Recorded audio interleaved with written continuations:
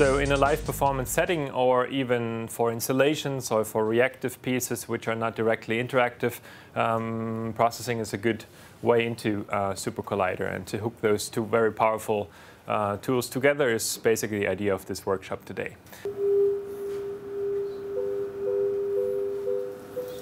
Car door is still open.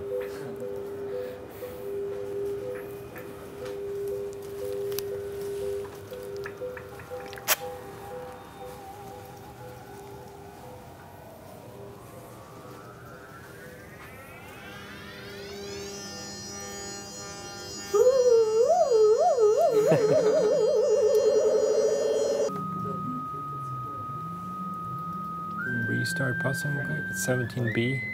Yeah, please save both, yes.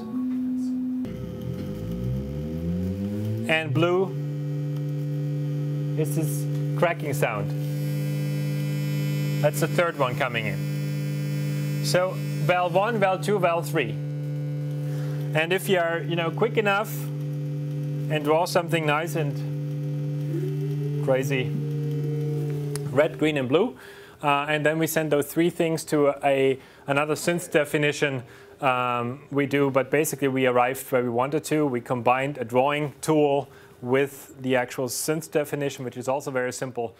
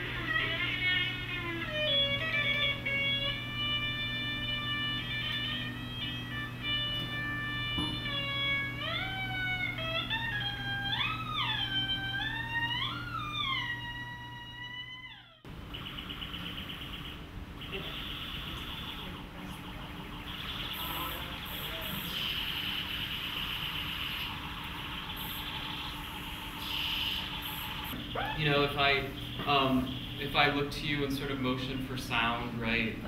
Make sound, or don't make sound, okay. Or over here, or everyone, right? I'm not so sure we can really do.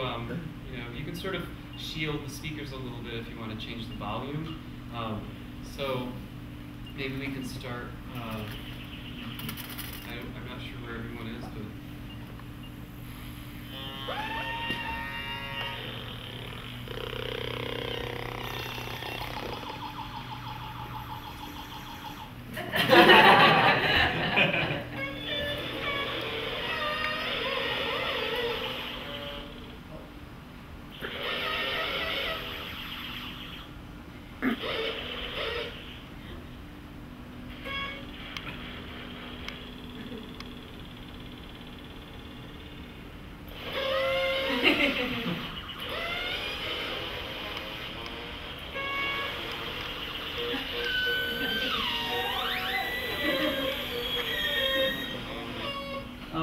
Okay, so how does it work? And so one way is this very social space of a theater where surround is mocked up, having many speakers. I counted them up, there are 18 speakers. This would be like a 14.1 setup instead of a 5.1. But you see, it's still social. There are 5 people in the audience. There are a number of you in the audience today. And so I want to contrast that with the 5.1 image where you have this gentleman very much, someone was talking about the Maxell commercial with the guy in the armchair with, you know, so real it hurts kind of feeling. You know, you get that sense of this lone experience, contrasting that to the social experience of being together in shared space. Bouncing, expanding light balls would pulsate with the music, broken up as in equalizer settings to different parts of the sound spectrum. And so this cartoon experience became part of interpolating or interpreting the sound, of coming to understand and appreciate the music in a new way. And the sounds the animal itself would make. Buffalo, hearing the word is not the same as hearing the animal. And hearing the name of the animal is not the same as hearing the animal. These tendrils of sound, echoing through one's text and in our readings, represent the layers of interpretation separating us from the visceral experience, as I am limited in this presentation to describing the hair-raising. We yesterday saw like the Arduino stuff is like exactly the same or less, like with more pins, and it's I am working with wiring because one friend of mine designed it, and we're like close friends, and I decided to work like with wiring in general, and with some potentiometers. You will see how it works, and there are like new components for the project for one performance that I will do this week in UCSB, like things like GPS, like that's also a piece of high tech. Like come on, it's like the cheapest GPS that you can find at like Amazon. And this patch is like very interesting because it was developed to read exactly like every single port in the input-output port. Okay. I'm interested in open sound control. This is like one simple patch that will receive information, for instance, in another computer, right? So open sound control is a protocol for. It was developed in Berkeley, I guess. No, I'm pretty sure in Berkeley, and they were like kind of tired of MIDI protocol, because it's quite limited and simple, and they developed something that's like quite simple and it works like pretty well. But right now it's not used only for sound, but like all over the place, like when you need to communicate things, even like through networks like around the globe, like doing streaming, but not of only like video or audio, but also like data that can be interpreted as data in another place, right? So it like allows to create like networks of interaction. From this bicycle, there's the wiring, the laptop and the speakers, and there's the other one that is connected to this one.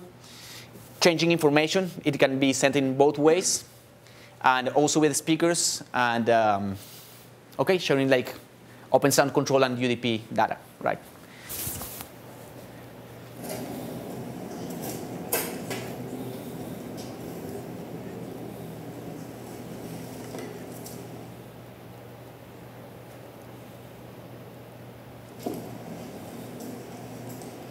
It was at night, like, it was very interesting.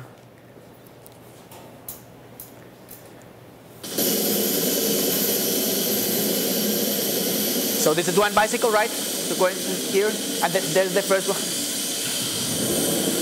And I'm changing some parameters, so now there's no sound here. And the idea is like confront myself, right, with this device in such like a fast experience, where like the movement of body, the movement of bicycle matters a lot.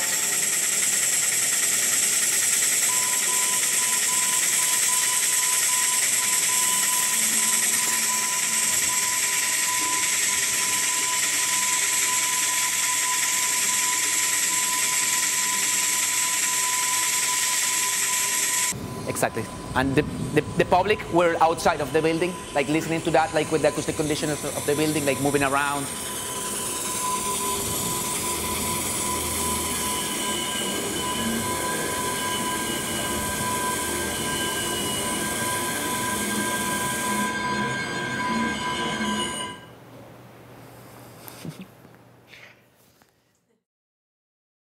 Tractate number 4. On Simeon's first day. Simeon's dearest embodied weightless treasure soul wine appears. No words can make a combination powerful enough to redeem how he lived his life and gratify the reward that somehow was given to him, like a coin found at the bottom of an unswum lake. Pure AUDO, Aurelium, or something else that signifies purity. I mean, inaccessible, all-devouring filthiness that signified him. Simeon was left in a plane where nothing can trace devotion to him. Lethe cryptogram. He no longer craved anything, amidst the blackest trees, and all that he believed as a child was there.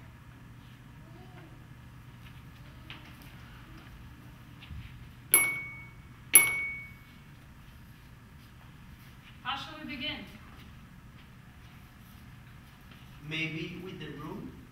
Why? Because it contains someone. Then you should start with a description of shoes, hands, and eyes. I know these are your favorite.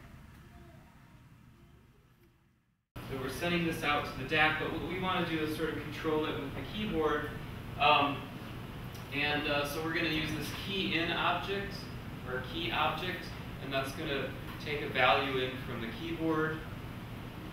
And then we're going to use that to control a simple envelope, which is sort of what's happening here. There we go.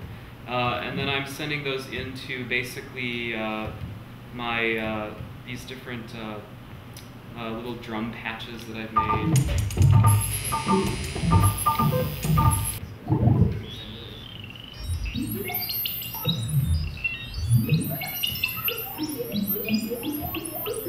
So these are just really simple primitives.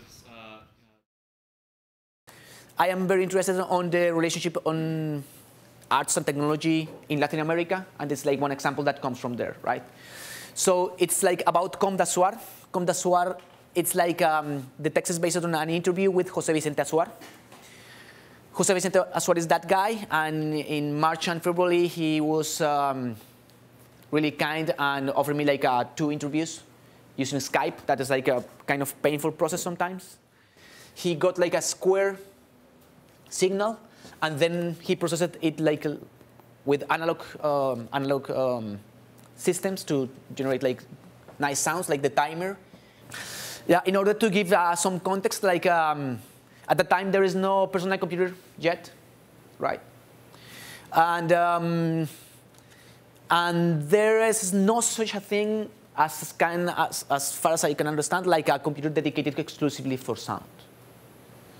In fact, like compositions that can be considered like algorithmic composition, right? He made like a couple of things, instructions, and then the process after that, like the music after that was generated by the computer, the simple laws, and he called it heuristic composition.